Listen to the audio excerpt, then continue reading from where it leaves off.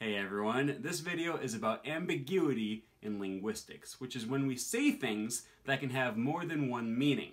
I'm Aaron from Finctum Languages, and just so you know, this video is part of a larger series about the basics of linguistics. To see other videos about the science of language, you can check out the link up here or in the description below. When something is ambiguous, it's open to more than one interpretation, or it can have a double meaning, as in this sentence. Surely you can't be serious.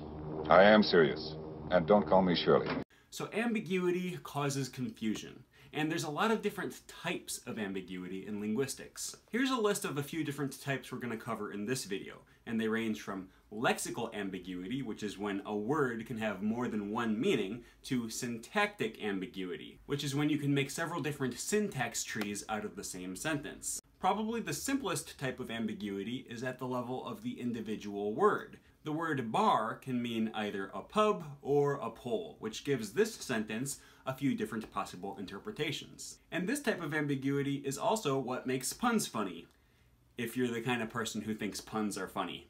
We talked about lexical ambiguity briefly in the last video I made for this series. That video was all about what's called lexical semantics, which just means it has to do with the meaning of vocabulary words.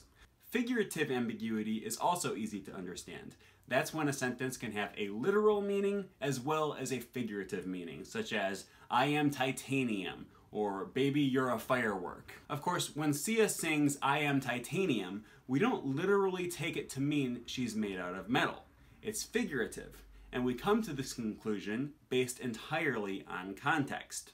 If RoboCop were to say the same thing, we might take him to be speaking literally. In morphological ambiguity, the hierarchy of morphemes within a word is not clear, such as in the word unlockable, which could mean either able to be unlocked or unable to be locked, which mean two very different things. Either way, the root of the word is lock, but there's also the prefix un and the suffix able. And there's no hint here to tell us which affix should be viewed as more central to the meaning of the word unlockable. Take a minute to look at these diagrams below, and it should make it clear how the meaning of the word unlockable changes as the internal hierarchy of the morphemes changes. For more information on this, check out my Morphology 101 video.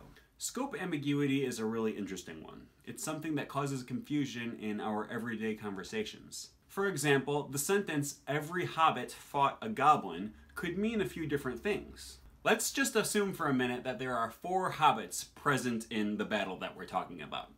This sentence could mean that all 4 of them were ganging up on one poor lonely goblin.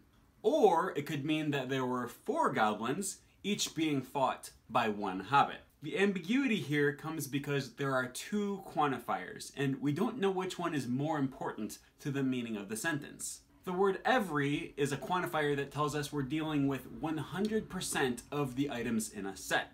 In this case, the set of hobbits in the battle. And the word a is a quantifier that tells us we're dealing with at least one item. And one of these 2 quantifiers is more pivotal to the meaning of the sentence, or in other words, it has a bigger scope. Take a look at the word every for a moment. Since this word indicates 100% of something, it tells us that all of the hobbits present must be in battle with a goblin. And if there's even one hobbit slacking off in the corner not fighting, the whole sentence is a dang lie. If the word every has a bigger scope than the word a, we should pay most attention to the fact that 100% of the hobbits are fighting some goblin or another.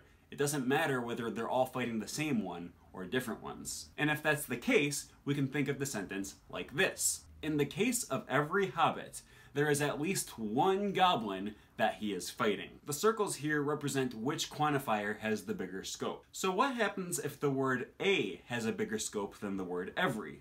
Well, the word a is used to tell us that at least one individual exists. So if a has a bigger scope, we first recognize that there's one goblin, and then with that in mind, we recognize that this individual goblin is being fought by every hobbit. And again, these circles can clear up the ambiguity of the sentence, but we don't pronounce the circles when we're speaking. And without them, we just don't know which quantifier has the bigger scope. That's why the sentence is ambiguous. Structural ambiguity is another fun one, and the Syntax 101 videos I did for this series might help clear up some confusion if you don't quite understand what's going on here.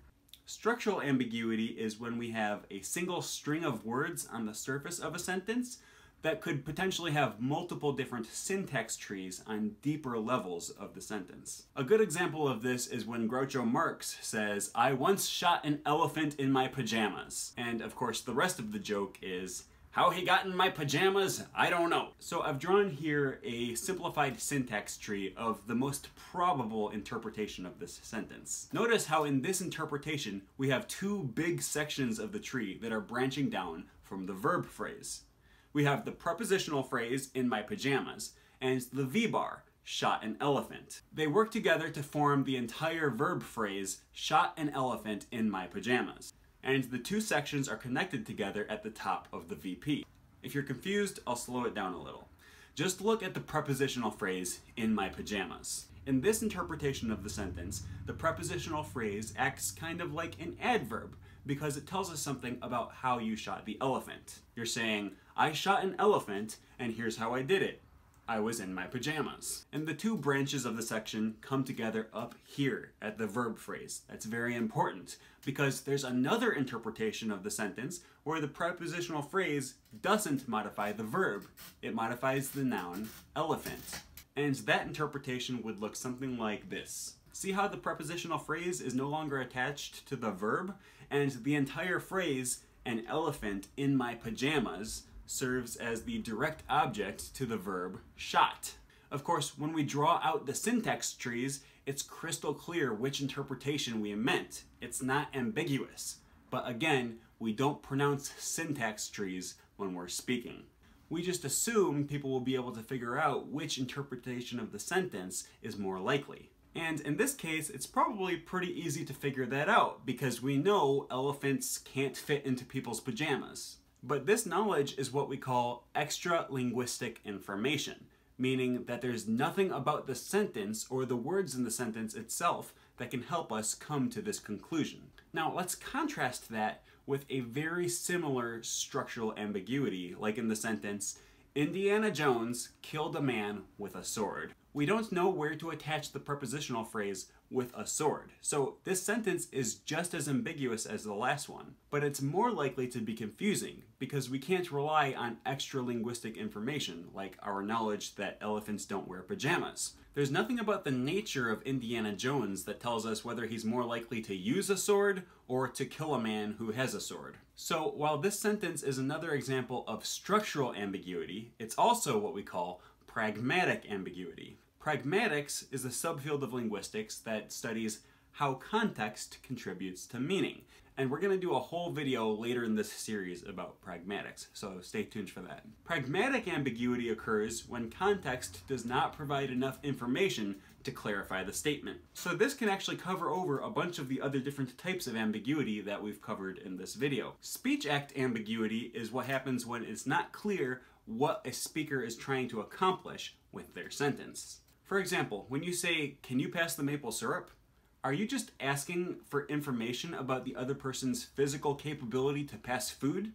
Or are you requesting for them to do so? Anytime we utter a sentence, we're using it to try to accomplish something. A sentence could fall under any of these categories and many other types, and each one is meant to accomplish a different task.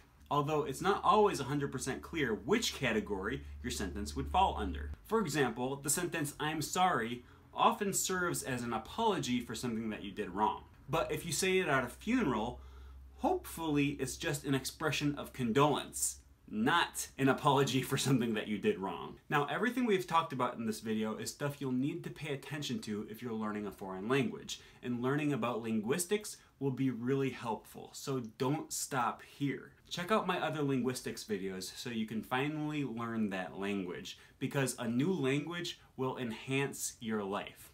I'll see you guys next time.